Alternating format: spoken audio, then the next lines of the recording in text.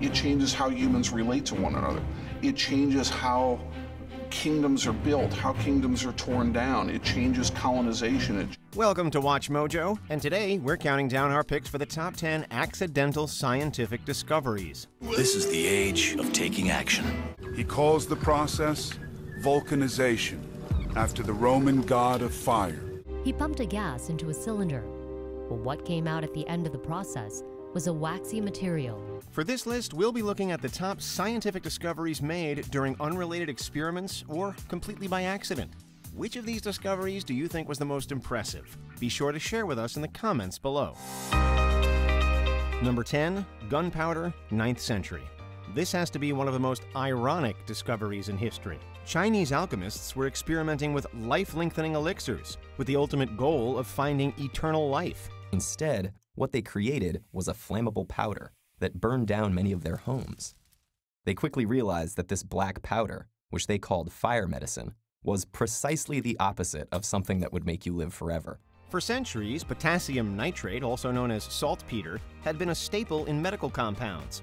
When one alchemist mixed saltpeter with sulfur and charcoal, the mysterious powder brought about explosive results.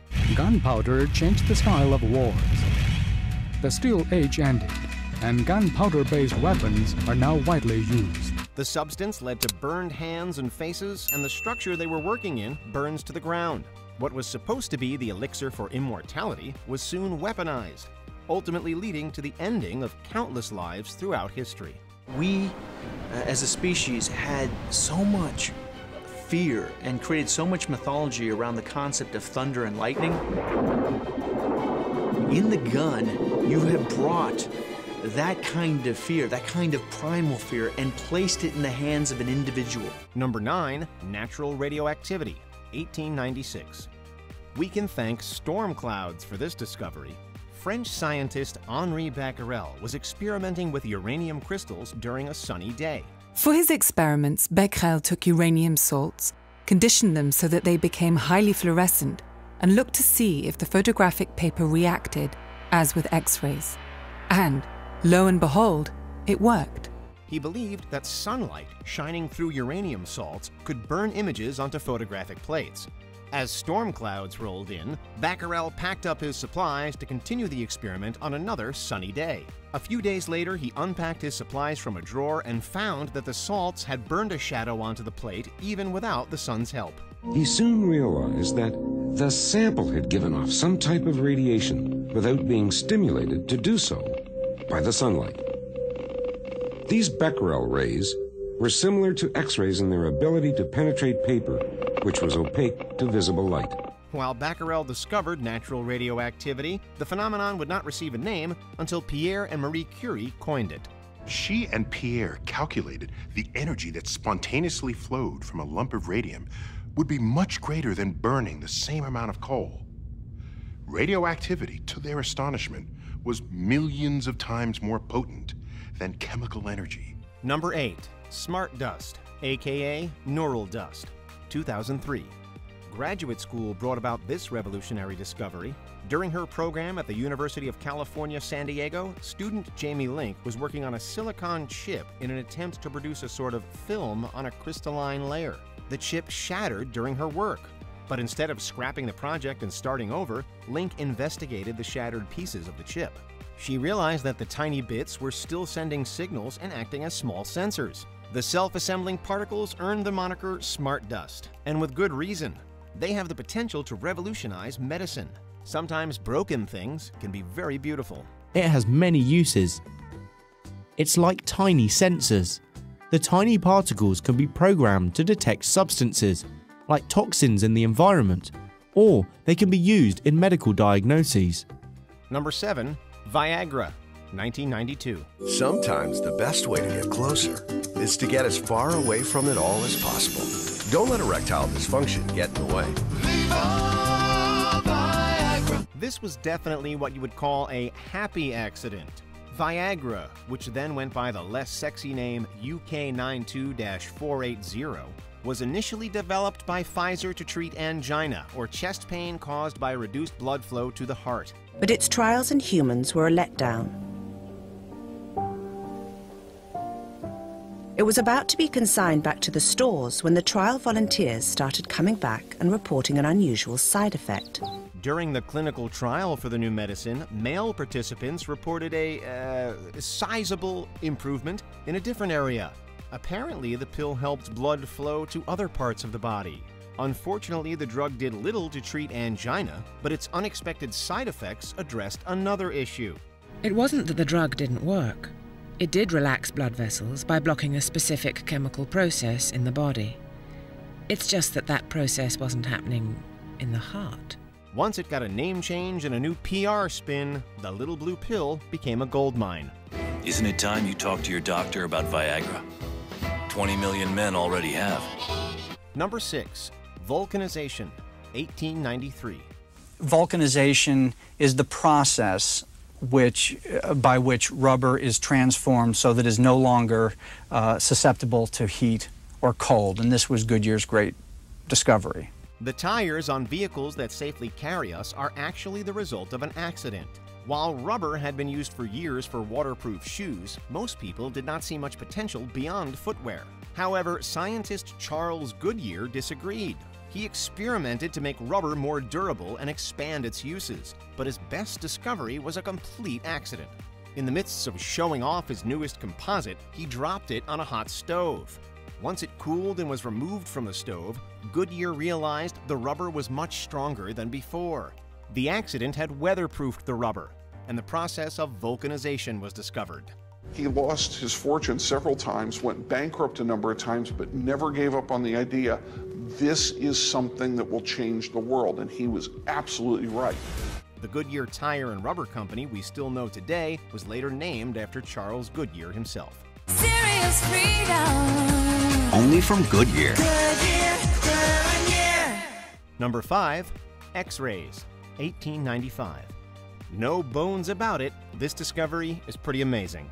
Physicist and Professor Wilhelm Röntgen was conducting an experiment to see if cathode rays could pass through glass. During the experiment, an odd green light actually projected onto a fluorescent screen nearby. Even though the cathode tube was covered, Röntgen investigated further and discovered that while the light could pass through most substances, including human skin, it couldn't penetrate through others, including human bone. The accidental discovery earned Röntgen the first ever Nobel Prize in Physics and completely changed how physicians diagnosed bone fractures and other issues. The publication of the silhouettes and the first exposure of a hand had a sensational effect on the general public. Number 4. Teflon, 1938.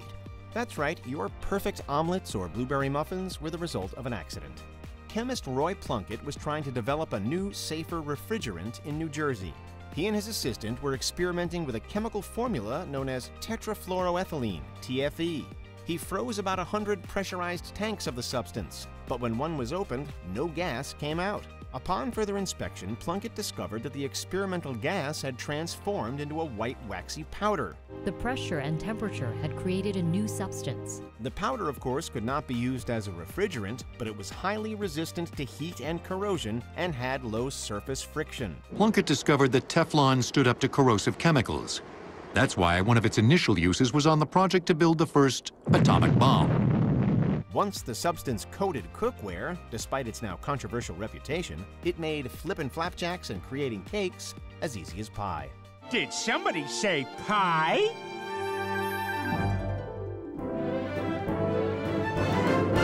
It's a wonderful day for pie. You can ask all the birds in the sky. Number 3. Medical anesthesia, 1844. What was once simply an unsavory party drug turned out to have lasting effects on the world of dentistry.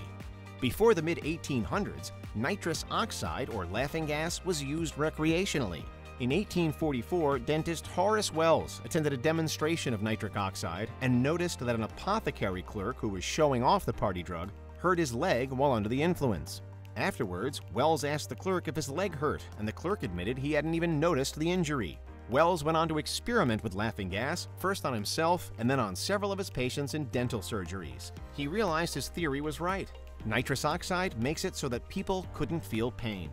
Thus, the medical world was forever changed. Number 2. Microwave ovens, 1945.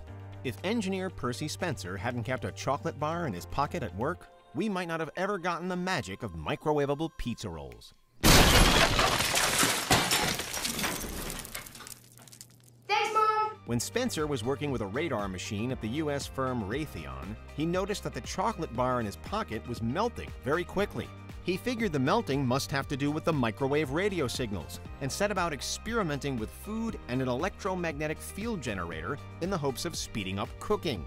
After much experimentation, his company released the first commercial microwave oven and changed the lives of hungry, busy, and lazy people everywhere.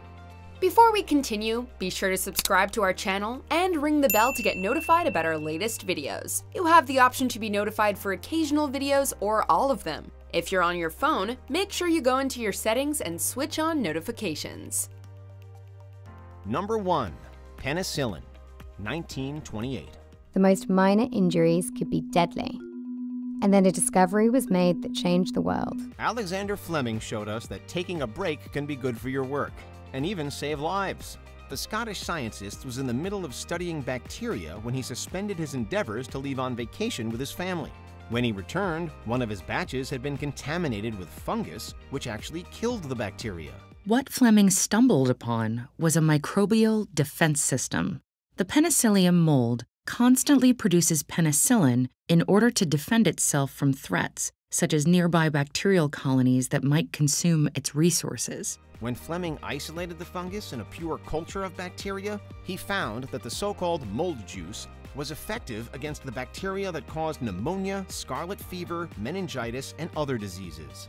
After more experimentation and a much-needed name change, a pure compound of penicillin was produced, and modern medicine got a crucial upgrade. Fleming published what he had done, calling his substance penicillin. Attempts to purify it and to extract its essence failed. Do you agree with our picks? Check out this other recent clip from WatchMojo, and be sure to subscribe and ring the bell to be notified about our latest videos.